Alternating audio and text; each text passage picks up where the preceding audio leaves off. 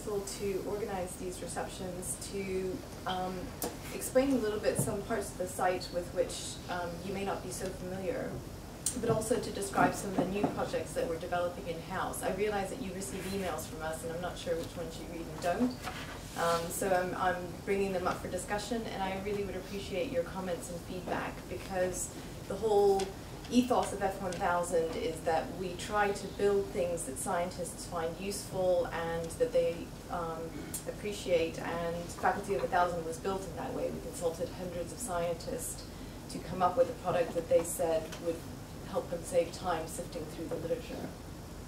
So my name is Kathleen Wetz. I'm the editorial director for biology, and my colleague Vikram is here as well. So when scientists talk to us about Faculty of 1000, there's sort of three things that keep coming up, and Martin Raff actually describes it best. So he says that he finds F1000 useful for identifying key papers outside his own area, but also for highlighting papers in journals that he doesn't normally read. And in fact, in F1000, as you know, we allow you to evaluate any article from any journal that captures your interest. Currently, the site contains evaluations from over 3,000 different journals, but that list is growing as new journals come into being. Another thing that he said he found useful is that he would read an article and get very excited about it and think, wow, this is fabulous, but I actually don't have a colleague to discuss it with. And then he would see an F1000 evaluation come in from a peer who he respected, and it sort of gave him a confirmation of this paper really is as interesting as I thought when I read it. Currently in F1000, we have 10,000 experts involved. We have heads of faculty, heads of section, faculty members, and associates. And I've just put a few statistics regarding some of the other numbers, such as having over 100,000 evaluations currently on the site. So we launched with biology in 2002 and with medicine in 2006. And we get about 1,500 evaluations a month, and we have 32 faculties, starting from structural biology and the sort of biology half of F1000 going all the way through to psychiatry, neurology, and oncology and the medical side. We also have overseeing us an international advisory board who advises on bigger picture issues, and you may recognize some of the names of the people involved. In terms of subscribers, there's 316 subscribing institutes, and this means that we have over 400,000 people with access to the site. I just wanted to mention that University of Groningen doesn't get subscribed, which you may not be aware of, because as a faculty member you have full access to the site. And just to give you an idea of average visits, there's over 150,000 visits to the site every month. So now I'll quickly go through parts of the site which may not be so familiar to you. And this is going to require a little bit of technical stuff, which I'm not so good at. Hold on. So I'm going to the live site now. And I don't know if all of you have My F1000 set up. So for contributors, we have search alerts that we will set up for you and send you and include papers that you may want to evaluate. But this is actually something else. This is the part of the site that all users have access to, and it allows them to tailor and customize the site to their interest, and is where you see evaluations made by other faculty members. And you can tailor this to sections of interest. So I'll quickly show you how you might go do this. Go into Edit My Sections. I did have access earlier. Don't know what's happening. Actually, if you look here on the left side, you'll see all the sections that I've selected as being of interest. And here in the middle are all the evaluated papers that recently have been entered into the site that are relevant to the sections that I've set of interest to me. I'm also able to set this up as an email alert, so that, for example, every week I can receive all the papers evaluated to the sections of interest from all the different journals that have been evaluated. Okay, so if I go into Edit My Sections, you'll see we've listed the different disciplines in medicine and biology separately. So let's say I'm interested in cancer biology. I click here, and I already have those two sections ticked, so I'll try and pick an area that I don't have. Oops, sorry. So if I go into cardiovascular medicine, oh, I've got those ticked. I've obviously done this several times. So here, for example, if I wanted to have acute renal failure, I just tick the box, and then scroll down and update my selection. And now I will receive all the papers that get coded to that section sent to me. And if I go here into the left column, into my email alerts, it will show me what I've arranged. So I've got my section alerts set up for every 7 days, and I'm getting 100 articles sent to me. So that's the way you would set it up. Any problems, you just need to contact your person at F1000 with whom you normally interact and just say to them, can you please set up a my F1000 alert for me? The other thing that a lot of people aren't aware of is that it is possible to search PubMed within F1000, so all of PubMed.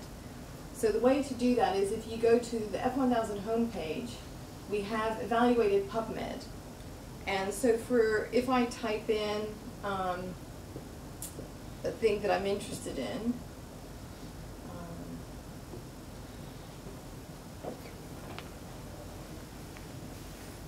I will see, hopefully, the results of everything relevant to my search in PubMed, but I'll also see if any of these have been evaluated in F1000. So you see here on the list, these results are all the results from PubMed, and then the ones that have been evaluated in F1000 are highlighted with a badge. So it means that you can do basically, as we say, an evaluated PubMed search. So you can search all of PubMed and then see what content is appearing within F1000.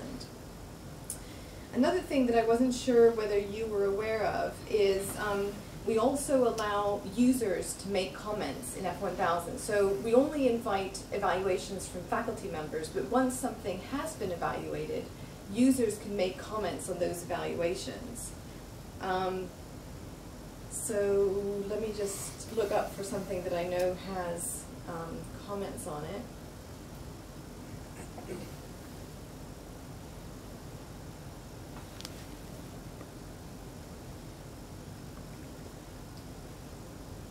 So this paper here, Shifts in Zooplankton, you'll see listed, it's got 1 evaluation, 1 dissent, and 2 comments.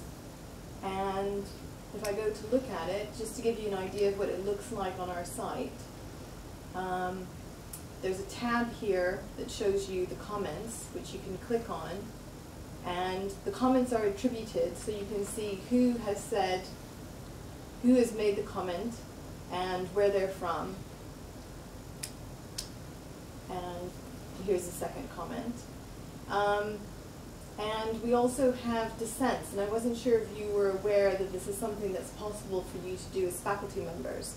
So if you notice a paper that's been selected by another faculty member that you were quite happy not to select yourself because you did not think it was a good paper, but then you notice somebody else has, you can write a dissent to say, I disagree, I think there's major flaws with this paper. Currently on the site, about 1%, if even, of the evaluations receive a dissent. So it's not a very common thing. You can find all of this if you go into advanced search. So if you go into advanced search on F1000, there are boxes here where it says you can search for anything with a dissent or with a user comment. And so that's another way to find content that has these things attached to it. The other thing I wasn't sure whether you were aware is we have something called rankings. So I'm just going up here on the navigation bar there. And we have rankings both for articles and for journals. And you can see, for example, the top articles of all time, as well as what we call a current top 10. So if we go into the current top 10, this will show you papers that recently have received a very high rating. And by rating, I wasn't sure, again, if you were aware that that score here, 31, reflects a consensus score of all the faculty members. So as a faculty member, when you evaluate a paper, you give it a recommended, a must-read, or an exceptional. And those are translated into scores. So a recommended is a 6, a must-read is an 8, and an exceptional is a 10. And then what we do is we take into consideration the fact that a paper, in this case, has been evaluated by 9 people. And so there's additional sort of incremental scores given for each additional evaluation that is made for that paper. The other thing that we have in rankings is we have the most viewed papers, and we also have something called hidden jewels. And the idea behind the hidden jewels is that these are papers that are evaluated from less obvious journals. And this is a very popular feature of the site, because some people say, well, F1000 identified the Nature paper I already knew about, whereas here what we have is papers that are coming from journals that perhaps isn't on everybody's reading list. Maybe it is on yours, but is not something that everybody, all the labs, would be looking at necessarily. We also recently have introduced journal rankings. The thinking behind that is that we already had all the data on the site, and a lot of people were asking us, how do the different journals do within F1000? What's interesting about F1000 is that it focuses on the primary research, so it would be different from impact factor in that impact factor often can be skewed by reviews. Whereas here we have rankings that are based on the primary research ratings that faculty members give to a paper, and then we calculate how the journal does. The scores are normalized, so we take into account the volume of publications by that journal compared to how much of that content is actually evaluated in F1000. So the obvious journals do well, there's no big surprise. However, what's possible to do here is that you can drill down. So you can go, for example, dermatology is perhaps not the best example. So let me pick another faculty, sorry. So let me take a faculty that's maybe more familiar to you. So if we take anesthesiology, so we're able to drill down at the faculty level, and you'll see hopefully journals that are familiar to you on the list. But then you're also able to go down to the level of the section. So you're able to go down, for example, to pain management to see how the journals do at that level. And what we have here is, here 10 reflects the number of articles from that journal evaluated within F1000. There were 12 evaluations for those 10 papers, and 83 reflects the number of articles that were published by that journal within that time frame. So basically F1000 evaluated 10 out of 83 papers, so that's where the normalization comes in. And we also look at the individual article factors given to that, the papers that have been selected. Okay, some new projects. We have something called F1000 Reports, which is an open access review journal within F1000. We have one in biology and medicine. These are indexed in PubMed. And unusual for reviews, like I said, they're open access, which means that if somebody searches on PubMed for a review on a particular topic, they will come across this review and immediately be able to access the full text. I'm always keen to hear suggestions of topics that you feel we should cover. The thinking behind the reports is that F1000 looks at individual articles, but sometimes there's a cluster of articles that suggest a field that is emerging, and then we're keen to commission a report to sort of give us the bigger picture of what this cluster of papers is indicating. And the reference list of the report is annotated with F1000 evaluations. The author of the report is a faculty member, which means that if they notice some key papers have not yet been evaluated in F1000, they can go back and evaluate those papers. So this is the reference list, and as you see, most of the references come from F1000, and so it gives you a good indication of what the important discoveries have been in that field. Another thing that we've recently developed is something called F1000 posters, which you may have received an email about. It sits in a slightly separate part of the site. This is an open access repository for posters. Anybody can submit posters to the service, and some of them are evaluated by faculty members, and it's clearly indicated on the F1000 site which posters have been evaluated. I think you're going to talk about this a little bit more, so I'm not going to go into too much depth about this now.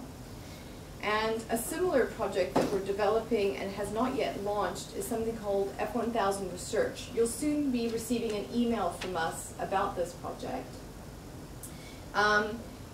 We have not yet launched the service, but we have basically a blog site where we describe what our intentions are.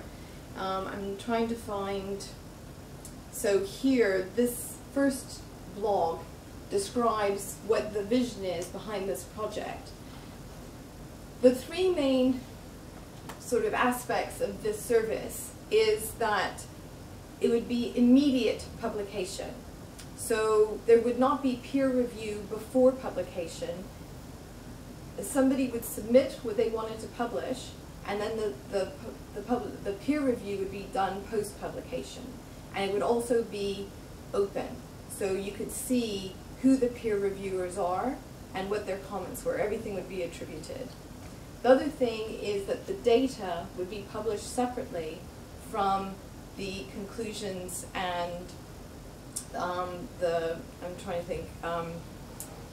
sort of models. So data would be published as a separate document, and there would be data sharing, which means that if somebody wanted to pull data from several different places, they could do that, have a sort of discussion about these data and attribute the sources for the data. If you want to find out more, please go to F1000 Research, and my colleague Rebecca Lawrence is the person who's looking after this, and her name appears on this blog, and she would be keen to receive your input and suggestions about this. So those are the main things about the site that you may not be familiar with. I have a few other things that I wanted to mention. Sorry.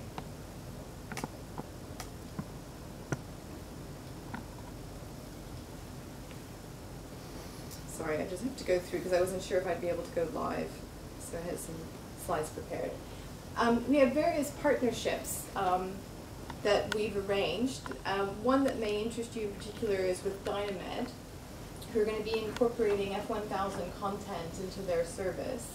We're also in discussions with Mendelean Papers, who are keen to collaborate with us. And we also are affiliated with various societies, as you'll see here. I don't know how to indicate here. Who take some of our evaluations to appear on their site, so that if they publish a journal, they may want to feature our evaluations as a way of indicating how well some of their papers have done. So it's just to give you an indication that we're trying to increase the visibility of F1000 outside of the F1000 site. Another project that we're starting is F1000 clinical trials, and I'm not sure if some of you are already involved with that.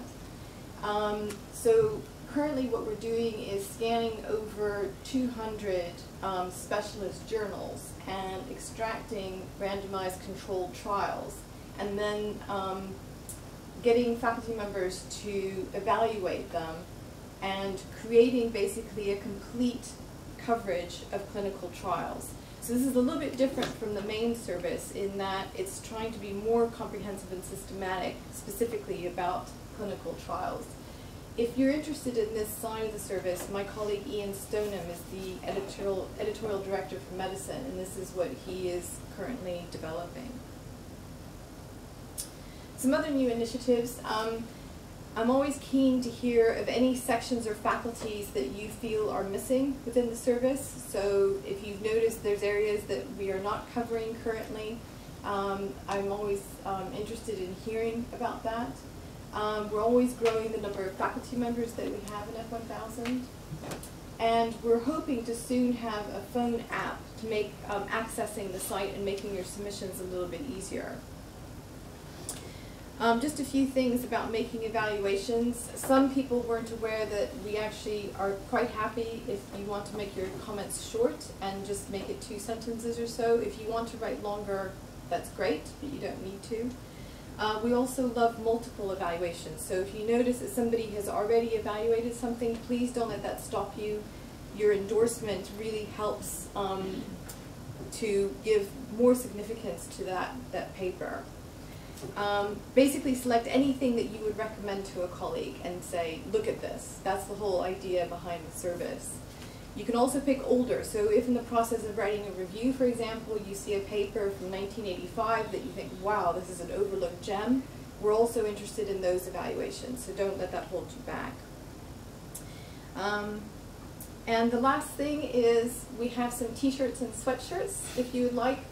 There's samples up here. And you just need to sign in the form which one you would like, and we'll post it to you.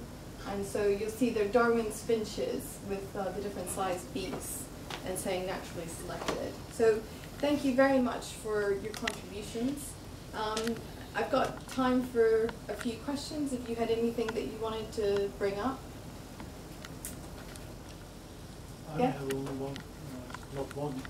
one question I have is about actually, I think what actually faculty 1000 how it's organized. I mean, what actually is supposed to do? We do a review and then it's like a social science, social network discussion kind of thing. So it's like more an organization with a predefined goal, or what actually it's all about. Okay. So the main the main aim of F1000 was to help people sift through the literature and to create an expert international journal club to assist in sifting through the huge amount of articles that are being published. And the idea was that no one person would have to do a huge amount of work. They would do what they normally do for themselves, which is that every researcher, to remain competitive, needs to read, either through refereeing or reading articles that are published, and have to make assessments as to how good or not that article is. And we wanted to take advantage of the work that already is being done and say, okay, after you've done this analysis of the articles that you need to read, which ones have caught your eyes and you think merit being pointed out as being interesting and important, and then writing a very brief opinion about that article. The result is that we get a big database of expert opinion of the key articles within many different disciplines, which users can then customize and say, I'm interested in pain management, or I'm interested in the cytoskeleton. What have your panel of experts indicated as being the really key papers this last week in this area? So eventually what we would like is that there be more interaction with the global community. So we would like to get people to come in and make comments and discuss. However, that isn't the main aim of the service. The main aim really is to have an expert panel who help us sift through what are the really seminal discoveries. I don't know if that sort of answers your question. Yeah, well, I discussed this already. One of the items is, well, we are all quite busy, and besides reviewing papers for journals, being that through boards of journals, whatever, well, at a certain point in time I was asked by one of my colleagues from the international fields to contribute. And the question is, what do I get out of it? Well, I have to do some work, I have to put something, well, on the web. As a matter of fact, could be of interest. But it's another piece of work. Yeah. Fair enough. It is by invitation, and some people feel that they're happy to share with others what they are doing for themselves, and that they get to see what other people are contributing.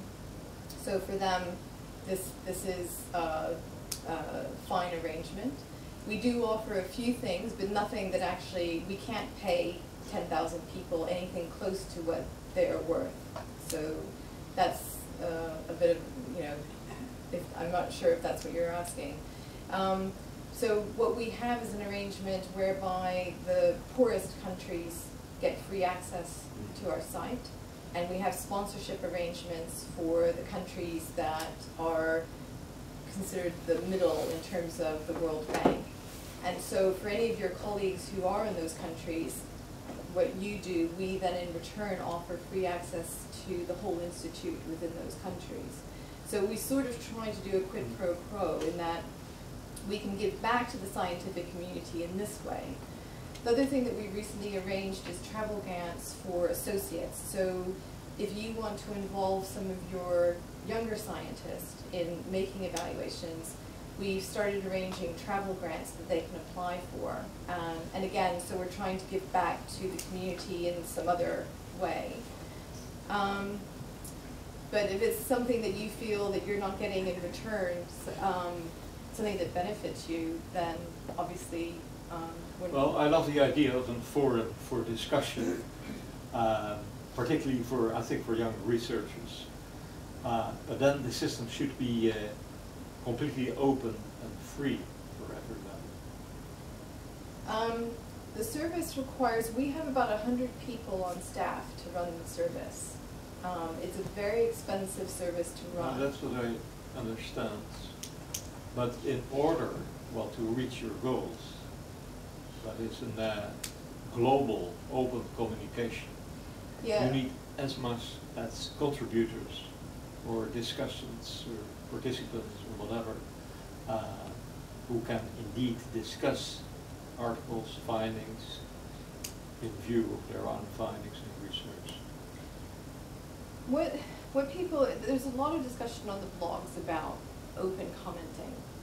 And so PLOS, for example, was keen to develop this idea of an article level metrics with open commenting, where everybody was supposed to come in and do something like Faculty of 1000, but with nobody running it, just leave it open for everybody to come along.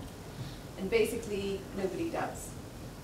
So the reality is that when you open it up for everybody and just say, please come along and make some comments, it doesn't work, or it doesn't seem to work currently. Maybe in the future, things will work differently.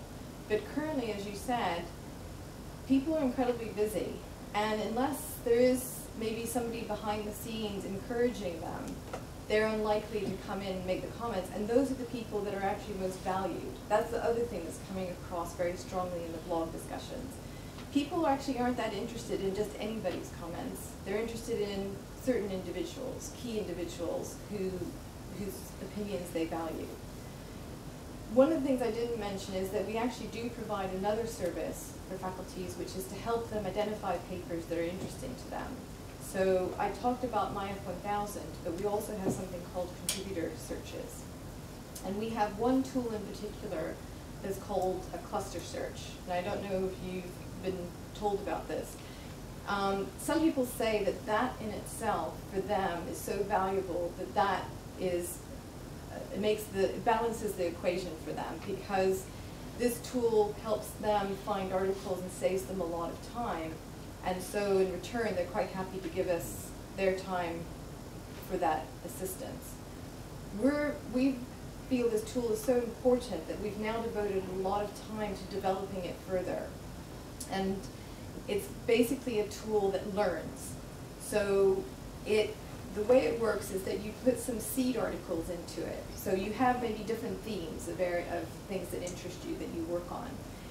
Within each theme, you identify articles that are the kinds of articles that you would like to be told about. And on that basis, rather than keywords, it's actually based on articles, it will find relevant articles. But it will learn, so that when you get the suggestions from it, you will say, this is relevant, this isn't relevant, this is not relevant. And slowly it will become better and better at finding the articles that really are important for you. We're hoping that by providing something like that,